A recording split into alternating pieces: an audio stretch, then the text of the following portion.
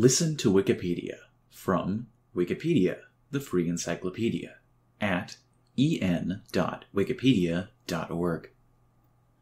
Listen to Wikipedia, also known as L2W or Hatnote Listen to Wikipedia, is a multimedia visualizer developed by Mahmoud Hashemi and Stephen Laporte, which translates recent Wikipedia edits into a display of visuals and sounds.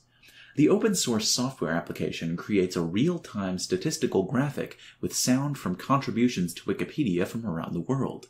To accomplish this, L2W uses the graphics library d3.js.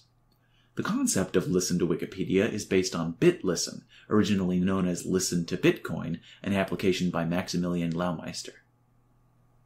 Presentation. Audio. Each edit produces a note in the pentatonic scale. The bell-like sounds of a celesta correspond to edits with a net addition of content to Wikipedia, and the strums of a clavichord correspond to net subtractions of content. The pitch is inversely proportional to the size of the edit. Lower pitched notes are produced by larger edits. Newly registered Wikipedia users are welcomed by a violin chord. Visuals.